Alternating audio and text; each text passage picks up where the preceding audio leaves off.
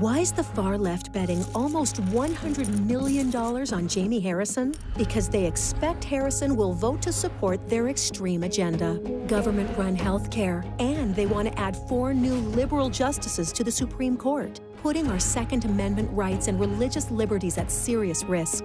DC liberals are putting millions behind Jamie Harrison because they're betting he'll vote with them, not South Carolina. Senate Leadership Fund is responsible for the content of this advertising.